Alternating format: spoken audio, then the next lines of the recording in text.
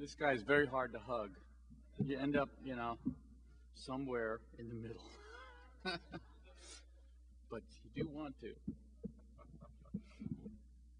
All right, so continuing in my grand tradition of not talking about what I'm supposed to talk about, I think the agenda said that I'm talking about the future. Maybe, probably not, however. It's at the end, and if we get there, we get there. We'll see how many people head for the exit before we get there. What I wanted to talk about, if I can bring this screen up. Yes, well done. Hank shut it all down. Look at this. He's trying to sabotage me right from the beginning. There it is. What I wanted to talk about was this idea of ecology and urbanism. And I've been reading all the conversations that have been going on, and it's very exciting to have involved in this stuff for so long. But I just want to make sure Congress recognizes where we stand vis-a-vis sustainability. Sustainability is not an add-on to urbanism. Urbanism is not an add-on to sustainability. These are not little green knobs, as the Prince said so perfectly, that we can overlay, augment. The reality is, urban is sustainability. There is no sustainability without urbanism. It's absurd to think about it. We are the foundation, is the foundation of a sustainable future. And I believe much of what is in the Charter already defines the domain very, very adequate of our goals and strategies. And so I think it's important that we communicate on that level, that we're not a group that's in some way playing catch up or joining the crowd on sustainability. We're actually the group that has been saying for a very long time, you have to approach this in a holistic way. You know, I started the sustainability stuff in the 70s, and Sim Vander and I wrote a book on sustainability called in 1980. And what was interesting about that period was it was all driven by, one dimension. Everybody was excited about the oil embargo and the notion that we were going to run out of oil, or that somehow we had to cope with that. We thought that was a great mechanism to advance the cause that we saw had much larger purpose. But the whole thing deflated very rapidly after the 70s because it became a single issue movement. It became about saving energy. And as much as we all emphatically believe now that carbon is playing that same role, I think it's very dangerous for urbanists to become single issue proponents. We become in some way carbon engineers, which is really not what we're about, because we're not engineers, we're designers. And urbanism is about always conflating and seeing the synergy between all the different dimensions of human existence, economic, social, and environmental. And I think everybody in the CNU understands this inherently. Now, that all said, it does to drill down and understand the substance of some of the challenges in front of us. Just like we drill down with the traffic engineers and get to the substance of how they do their calculations so we can turn that on its head, we need to do the same thing with the carbon engineers that are out there, trying to see the world in one dimension once again. Ecology and urbanism, there are these three, you have to remain clear, three primary components. When you're designing projects, there's community infrastructure, which only exists at the scale of larger communities. Interestingly enough, typically at the neighborhood and district level, in many cases at the city level. And you can't take that out of the equation, because if you can achieve efficiencies at the community infrastructure scale, you may not have to achieve it at the building scale, or there may be a complementary balancing between the two, and I'll get into that in some more. Transportation efficiency is the second leg of this, and it's the biggest, it's one of the biggest one, but it's not the only one. But transit-oriented development is clearly, and walkability and getting away from the automobile, it's a big part of it. That's directly linked to urbanism. Finally, building design, where a lot of attention, LEED, and all these guys are, most attention now is in how to reskin buildings and what kind of mechanisms you can put into buildings. That's fine, that's good, that's very important in most climate zones. But it can't overshadow balancing between all three of these. So let me go all the way And this graph, which I show a lot now, it really shows some of the relationships in terms of energy and carbon.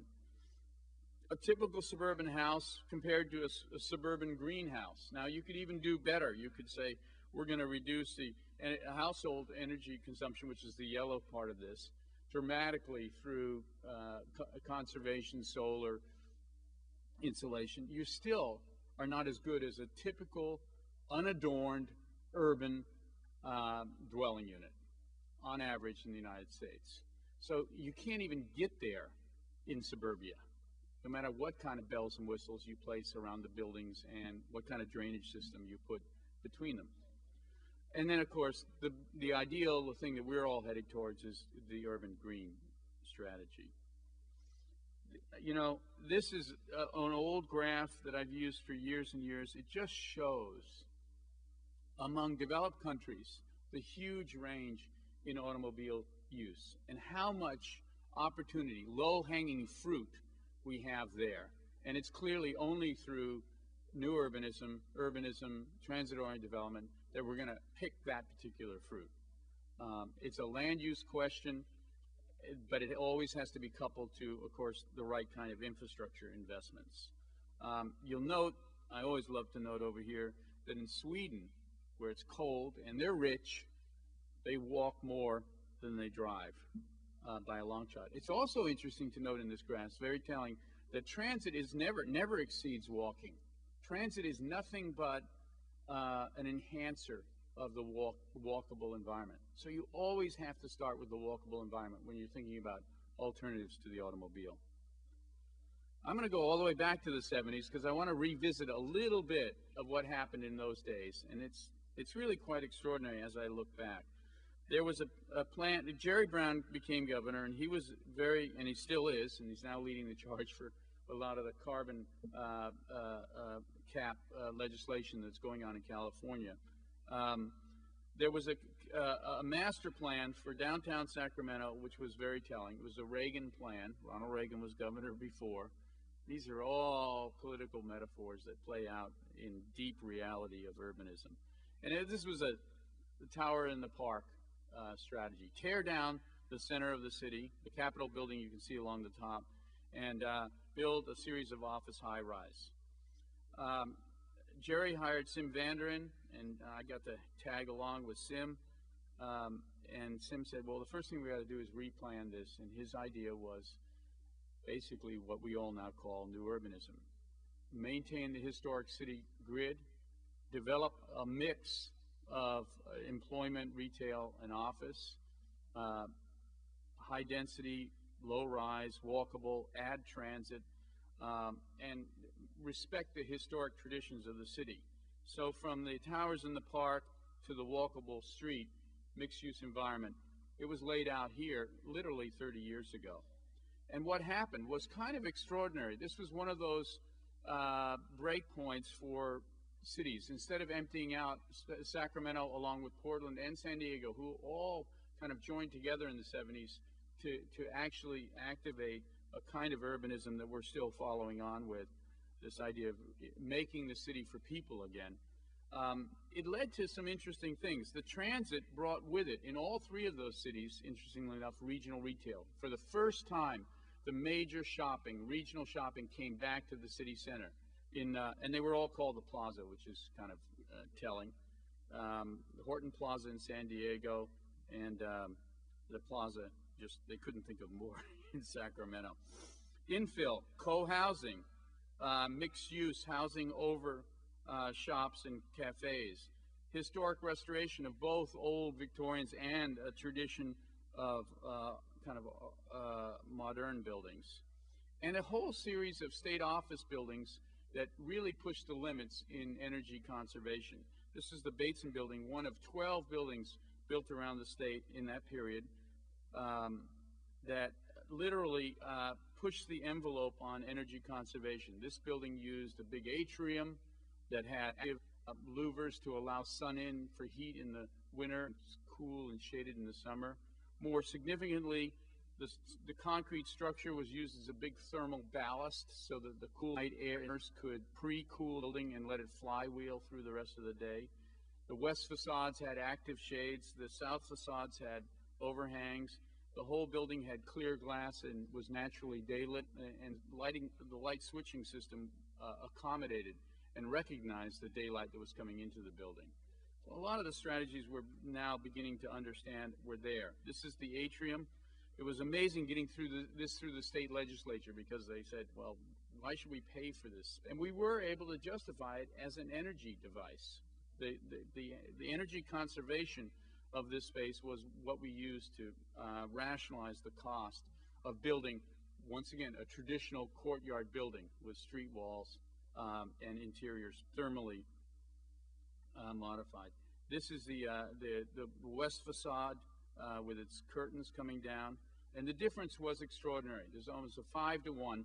The towers in the rear were built in the 60s. They consumed around 126,000 BTUs a square foot per year. And the Bateson building, named after the famous anthropologist, a fifth of that.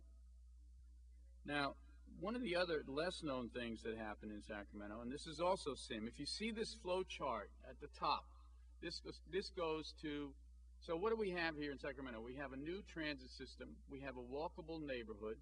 So we have the transit component. We have energy efficient buildings like nobody had ever seen. And then we had this community scale system. And this is the diagram that Sim drew. There was a beetle infestation up in the Sierra Mountains that were killing a lot of the fir trees, and there was biomass. So he said, why don't we bring it down, put it into a gasifier, put that into a cogeneration plant, which you see actually constructed below here. Cogen, if some of you don't understand it, can, by capturing the waste heat that is always present when you generate electricity, no matter what source, whether it's oil, gas, coal, or biomass, the waste heat is thrown away in most big centralized remote plants. If you can recapture that heat and pipe it around, as they do in many university campuses, you can effectively double the efficiency of that generating of that plant. You basically double the kilowatts hours created from any energy source. And of course, doubling efficiency is like cutting demand in half. So this is a huge move. It turns out, for us new urbanists, that district heating and cooling systems run about a quarter mile before the pipes start to become too inefficient. So lo and behold, our little increment of development not only works for the pedestrian, it also works for what is probably the most efficient form of energy and heating and cooling strategy that we can put in place.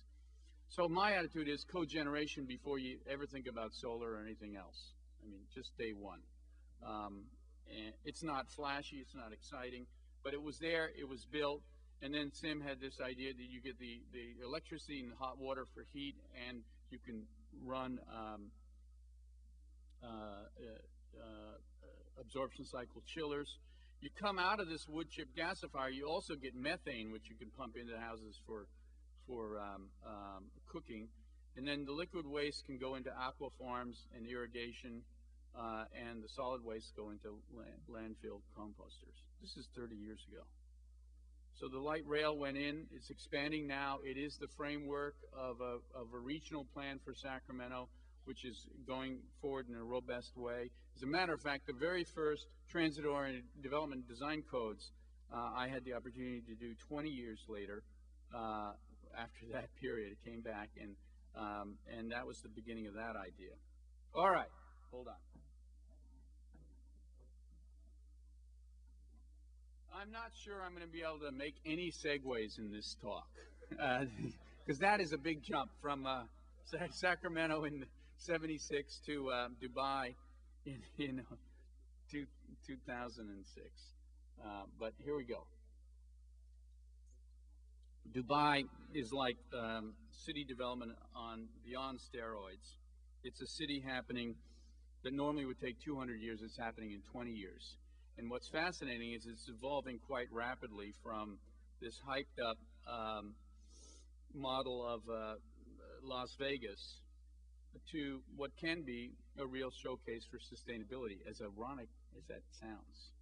But Sheikh Mohammed has now been convinced that light rail is the only answer to his city-state, and that the car. See, they built so fast and so much that they actually achieved congestion levels that normally take about 50 years for a city to get to.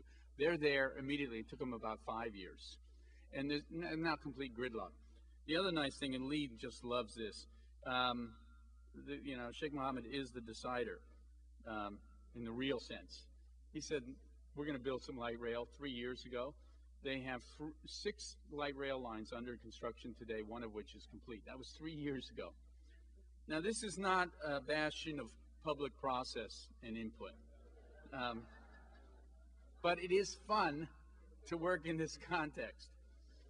Last year, we went to Sheikh Mohammed and started talking about energy issues, and he thinks oil is way too valuable to burn. He'd rather sell it to us because we're really stupid about that. And they're going to engage in every energy conservation strategy they can come up with because oil is too valuable to burn. And so they're building huge solar generating plants, which are incorporated here. He also mandated that every single building in Dubai will be LEED certified. That happened 3 months ago. So these are pretty radical steps, and it's going to be interesting to watch this laboratory evolve. We got a little project here, which is designed for an area approximating around 2.7 million in population. It sits behind, in a fairly unbecoming location, behind their new airport and their new international freight port. So it's the economic engine, and clearly ports and airports are where a lot of the business goes on. So this is where the real jobs are. Dubai is, in a way, the Hong Kong of the Middle East. It's a safe haven for business to happen. And it doesn't have much oil. Abu Dhabi next door has all the oil. These guys, they don't have oil. They just like to pretend they do. So this is the site. It's around 50,000 acres. And the first strategy that was, once again, Sheikh Maktoum came up with was to build a canal. The history of Dubai is that it evolved around a canal. They call it the creek. And the dhows and the abras, water transportation was actually how people got around. If it wasn't on a camel, it was on these little abras, these little boats. So the idea of building a community that was based on transit, but also based on water transit, and also bringing water into the desert, even if it's salt water, the microclimate effects and just the sheer pleasure of it, I think played multiple roles. And there's a hierarchy to this system, which I don't even think I can get into, but I think we all understand it. There are urban centers, there are town centers, there are village centers. There's a whole range of green belt systems that work off of the energy systems. I'll get more into that later. This is a diagram of the transit network, and it's not particularly clear in here, but the red and the blue line, the purple line, and this brown line out here are all countrywide light rail systems, and it is just a city-state. And all this stuff out in here are streetcar systems that feed into these urban centers that also are multimodal with the water-based transit. So it's a very robust transit network. We did this work in conjunction with lots of people, but one of the prime players was Tortigalis, who I've really enjoyed working with lately. This is a diagram of some of the urban centers as the canal comes around, touches in, the ferry boats and the abras intersect with the transit systems, the high density. And this is also where I'm starting to learn more about high density, high rise. You know, the rest of the world, it's only America that builds 3-story cities. I mean, everybody, everywhere else realizes inherently they can't afford it in terms of land and infrastructure. So this is one of the urban centers, and the qualities that can be evolve out of bringing the water in, bringing the urbanism into play, and setting up relationships. And there's a lot of amazing, gorgeous stuff that we can do with this. And the amazing part, of course, is that they actually get out there and build it right away. And this is the urbanism that we've evolved. And so we are taking this and intersecting a very strange new environment. Now, a lot of this looks very extravagant in terms of energy and water, two things that are critical in the desert. But there's some very interesting strategies that we've evolved here. Many of the streets So the microclimate effects are giant here. A lot of people, when I started working there, said, nobody will ever walk in Dubai. It's hot, humid. It's not hot, dry like a nice, great desert climate. It's hot, humid. It's about as mean as it gets. You know, in the summer, 110 degrees with 80% humidity. Try that on for a quarter mile. So a lot of it has to do with the ambience. And I thought, why not make streets, when you look at the historic architecture, the most comfortable places in much of the Middle East are traditional courtyards that are fully shaded and have water. Think the Alhambra. And that is the kind of space that works. So my attitude was, why not make streets that have the same features? So we have these canal streets where the water comes off the main canal and flows down the streets. And then we wrote a design code that required that every builder, and this is in different developers, to actually cantilever huge shades out over the street in much way as the souks do. And if you walk through any souk in the Middle East, there's a hodgepodge of shading and canopies that are thrown up there by each individual segment along the way. So this rendering is not true because, of course, they're all going to be different and one off. You know, working at this scale gave us a great opportunity to really drill into that community scale infrastructure component of the sustainability agenda. And lo and behold, the diagram comes out to be pretty close to what Sim drew 30 years ago for Sacramento. And let me take you through this because I think you all as practitioners need to understand these potential components.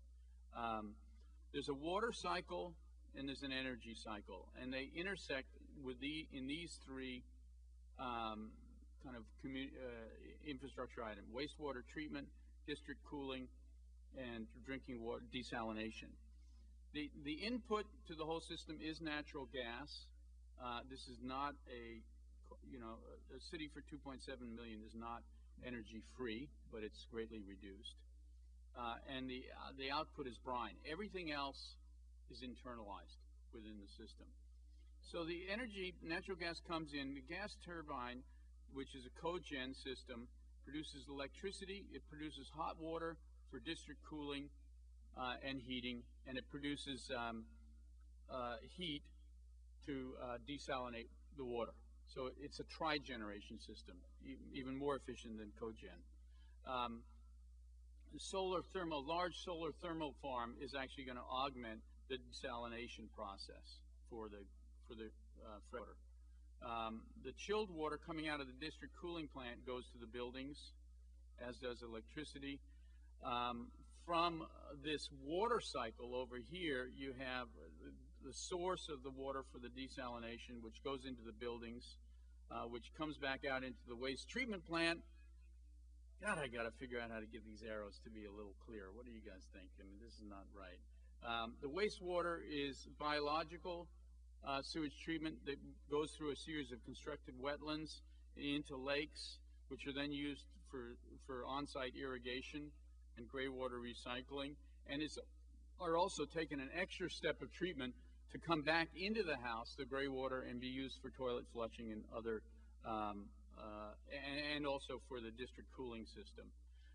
The biomass that comes out of this system of lakes, constructed wetlands, and urban agriculture goes into anaerobic digester again, and the biogas comes out and helps with the cooling of the buildings.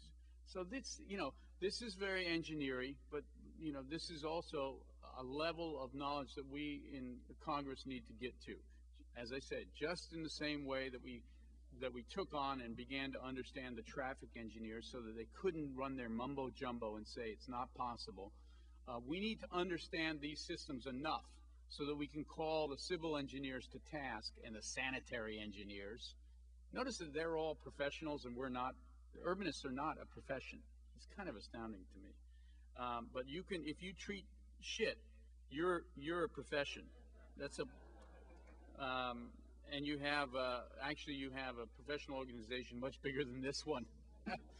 I haven't been to any of their conferences yet, but just like we were invited to the ITE, I bet you we're going to end up at those the National Organization of Sanitary Engineers. Who volunteered to go first? Yeah, and me. So this is what we were able to achieve in this project. Water consumption down. You can see the numbers. You know, down. But more importantly, the very expensive and energy-intensive process of desalinating salt water goes down from 7 major plants to 2 major plants. This is a diagram that from a typical demand and what each piece of the strategies that we employ in this community play out. The zero-scaping, low water on landscaping, efficient fixtures, district cooling efficiencies, reduced losses through evaporation because you shade, and intelligent reuse. Gray water reuse here. This is a diagram of the step from a typical demand and what each piece of the strategies that we employ in this community play out. The zero-scaping, low water demand on landscaping, efficient fixtures, district cooling efficiencies, reduced losses through evaporation because you shade, and intelligent reuse. Gray water reuse here, reuse in the building, and that recycle or district them. So energy systems and water systems flowing together. Another one of these diagrams. This actually makes it a little simpler. This is just a diagram of the water cycle. Sewage treatment goes into the constructed wetlands and lakes. The lakes then feed urban agriculture and the district cooling systems. This is actually, you know, and what's also fascinating about these places is they are already way ahead of us. 3 minutes left. Oh, we have an next group in here? All right, well, we'll get through only one project. Energy demand down dramatically, as you can see, and one of the big things here is gigawatt production. I think I've already explained all this, how this is just a takeoff on the energy system. This is what's exciting. Each one of these technologies is already today. Cogen plants are more normative in the rest of the world than they are here. Anaerobic digesters are a technology you can and use it. And all forms of solar collectors, which of course in the Middle East make all the sense in the world. And this is the riching in energy through the whole thing. And you see dramatic changes there. What's fascinating is at this scale, it's actually cheaper to build a sustainable system than a standard system. And these are in thousands of dollars, so that's $1.7 billion of expense for generating capacity. So instead of building 7 power plants, we're only building 2 power plants. And capital savings there, of course, add up and allow us to spend $400 million on a giant solar farm. Here's a couple other projects. In Karachi, I'll just skip through this one. It's once again a transit-based strategy, but it has this green network, which is the ecology and the recreation of the city, weaving through a series of districts and urban centers that are all tied together. And in these greenways, we have solar technologies, and we have water recycling systems, and we have recreation, and these are community gardens this area here. So this particular technology, very low, which are just black bottom, very shallow ponds of water, which of course collect heat just like a solar collector. This is the core of Amman, the old sun, the plant, and a beautiful place and a great nature, and it's a hilly, wonderful city. Facing light rail line. It was the old Wadi, the orphanage, which long since been filled. Is the downtown, its historic area, the civic area, new mixed use and new development area out here, government. And then this urban strip, the dramatic name for a project that we've been working on. This is the palace grounds. This is the citadel and the historic Roman amphitheater, circa AD 32. John, just go away. Forget it. I'm not telling you. And this is the old. This stuff is too cool. I mean, look at that. I mean, what an amazing opportunity. So our design here. Yeah, it's a rolling 3 minutes. Anyway, this is a very interesting project. partly because of the transit and how excited, they only have buses now in Amman, and they're very excited to get their first fixed rail, and it really goes through the heart of it. And what it is this necklace, this is really kind of cool. This one didn't, this is not going to happen, but it was, I was invited to do a kind of design thinking thing. In Rotterdam, they're expanding out into their historic ag land, and they're asking the question, well, the dairy and all the farming on the islands around is dying because, of course, the EU it creates more competition. This is all dike land. Historically, it was very much a wet, actually the whole island, that's the only part that really is above sea level. And so it naturally should be wetlands, and yet they've been raising cattle on it, which is kind of absurd, really environmentally inappropriate. But it's, you know, Danish cheese, what can you say? You've got to have it. So they thought, well, maybe we can save these farms by doing ecotourism, which I thought was a joke, but it turns out it's actually a real thing. Throughout Europe, if you want to take a cheap vacation, you go and stay in the country at somebody's farm. And so this is actually a real, I thought this was a photo simulation, but it's not. So, you know, human beings are just so strange. I mean, they get away with anything. If they can do that, you know, we should be able to do a lot of really crazy stuff. So our approach to suburban growth in Rotterdam was, rather than to spread out into the farmlands, which many were proposing, was to actually return a lot of the farmlands to wetlands and carve these streams and waterways through it, and then consolidate the growth in the urban areas. And, you know, there was a big thing of, in the newspaper in Holland, of, you know, American claims that we have to tear down the dikes. No. This is it. This is the last one. But I do, if you want to, you can. Off the stage, John.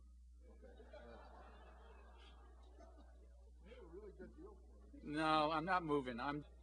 Anyway, so the idea was that we were going to carve these wetlands through the island, return the island to its natural state, but these villages that were on the farming villages with the environment, they really could be great tourist spots. So a village that looked like that becomes like this, complete with houseboats, because I used to live on one, fish farms, and all sorts of wetlands recycling and cool biological framework.